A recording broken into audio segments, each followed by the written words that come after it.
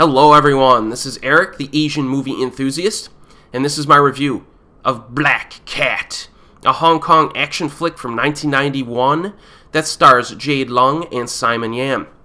Our lead character is Catherine, played by Jade Leung, a mentally disturbed young woman who is detained by the police after killing a truck driver.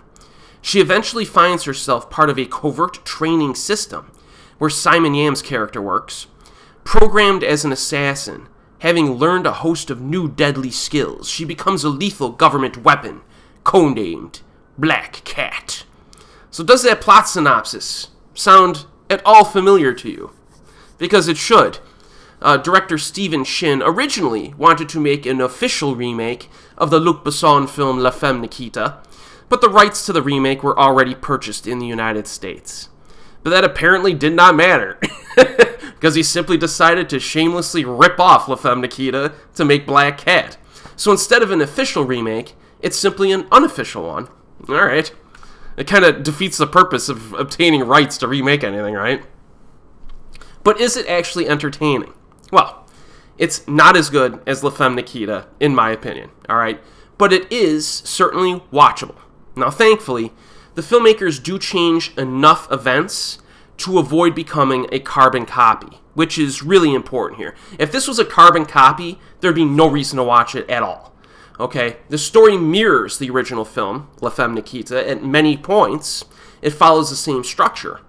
But there are a bunch of individual scenes that are completely different and that you're not going to see in the original film. So it's still a ripoff, but it's different enough to be entertaining on its own right. Okay.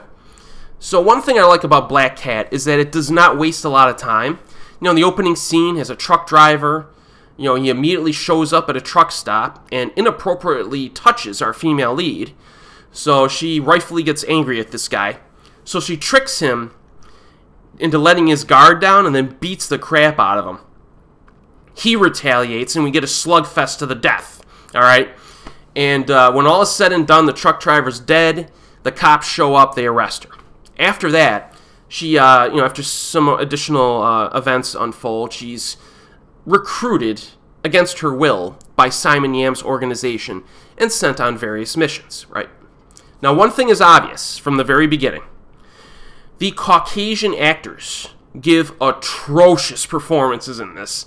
Not the biggest surprise to people who have seen a bunch of Hong Kong action flicks over the years. Usually, the Caucasian actors are terrible. So anytime a white dude shows up in this movie, the acting gets real bad. Like, real bad. Fortunately, we have Simon Yam in, like, the supporting role here. He gets significant screen time. His acting chops greatly help matters, okay?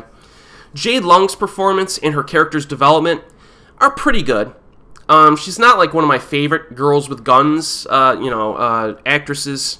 But, she's nothing mind-blowing, but you can tell that her character has a mean streak and is a tough cookie. This actress definitely put in the time into preparing for this. You know, she's in good shape. She can handle the action well enough.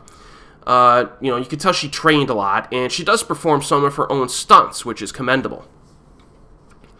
But maybe it's because, I don't know, some of her action flicks are kind of tough to find, and I wouldn't really classify many of her flicks as being like classics of the girls with guns genre, this film included. But the action is pretty good here, alright? We have a fairly high body count. It does get violent right from the start. This is not a Category 3 movie. I think it was rated like Category 2, but there's enough bloodshed to satisfy. There's the opening fight, which is good. Get some prison beatings and scuffles involving the cops. A short escape scene. A shootout at a wedding. Multiple assassination missions, etc. The action design feels westernized to a degree because there's a lack of martial arts, and it's more in favor of like basic slugfests and less stylized shootouts. You don't even get like a John Woo or Johnny To like stylized shootout scene in this. It's pretty basic setups, alright? The finale in particular, kind of disappointing. It's an anticlimax.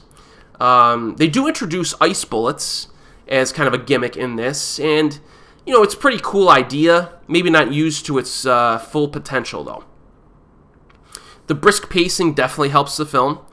Constant changing of locations and environments help to mix things up. I think this was shot in Canada, the United States, Hong Kong, and Japan, I believe.